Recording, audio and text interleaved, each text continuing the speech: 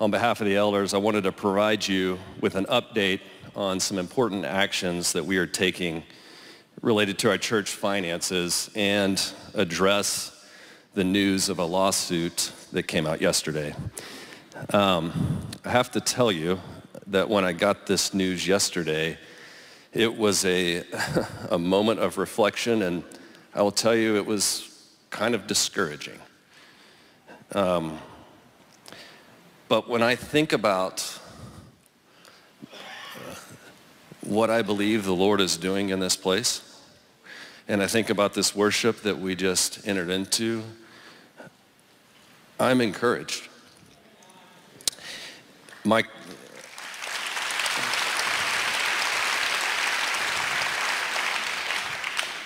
We didn't talk about it, but going on right now, our young adults are at a retreat in East Texas. My two oldest kids are there right now being poured into. There is good work happening in this place.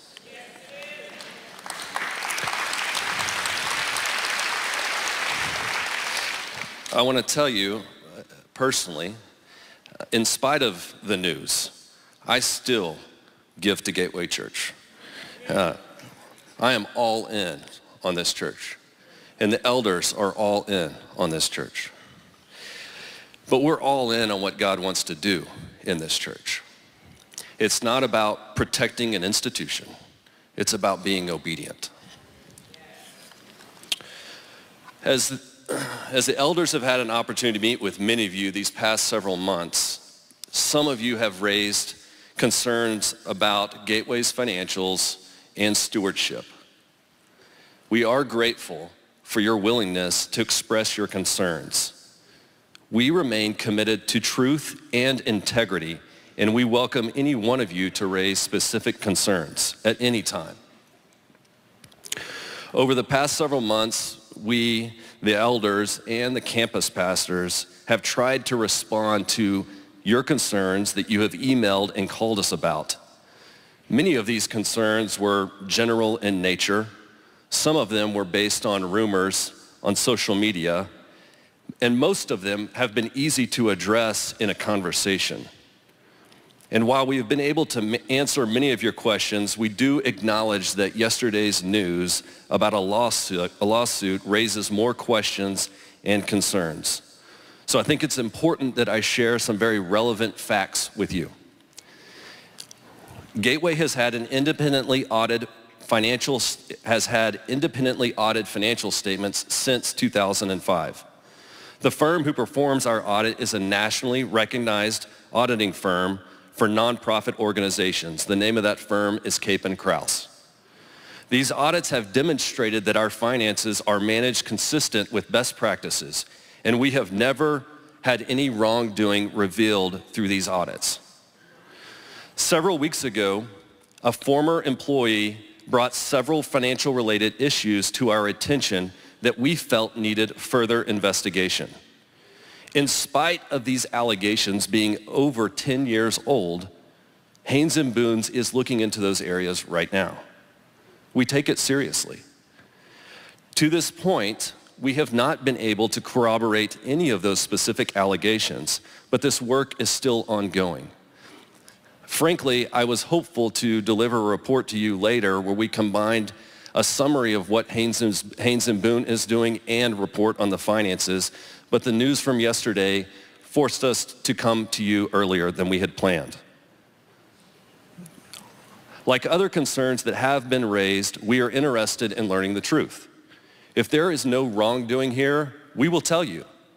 If there is wrongdoing here, we will tell you, and we will fix it. At this point, we are not aware of any financial wrongdoing. And we want you to know that we, your elders, and the church staff understand and embrace the sacred and biblical duty we have to steward the dollars given to Gateway. So your questions would be, what actions are you taking? One of the most common concerns that has been raised has been a desire for more transparency around the finances, and we have been working on a plan for that. We are in the process of joining an organization called ECFA, which stands for Evangelical Council for Financial Accountability. You can clap. I think it's a good sign.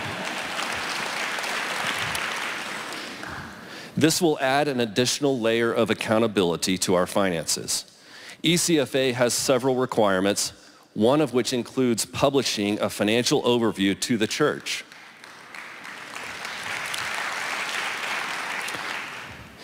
We have been working on that, by the way. We continue to work on it, and we hope to publish something for you soon.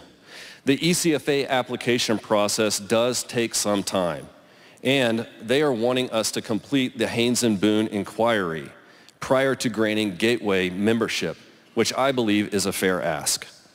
Additionally, we do intend to publish our bylaws soon. Our bylaws need updating. For example, prior to June 14th, they did not require a majority of non-staff elders. We clearly need a majority of non-staff elders on the eldership. We will release these bylaws when the changes are completed. We have not wanted to create more confusion by releasing a document that is a work in process. Secondly, even though we have a full audit done every year, in order to provide additional assurance, we have decided to hire a third-party independent accounting firm to complete a forensic analysis of our finances, which will include investigating the specific allegations of this last week.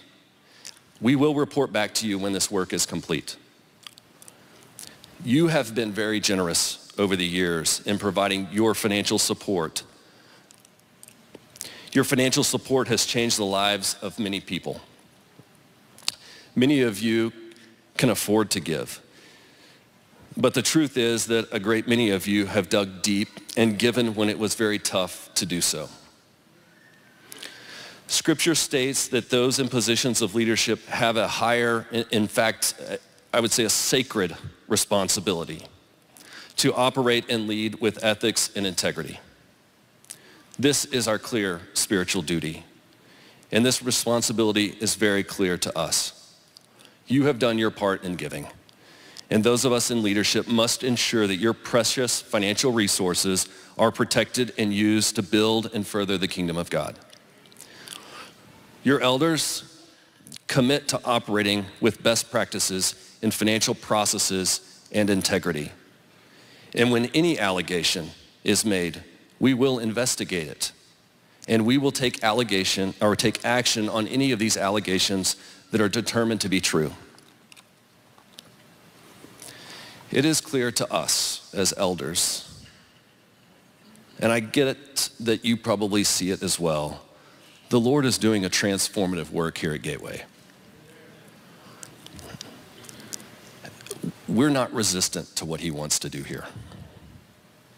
If there are things that he desires to transform in this house, I want him to do it.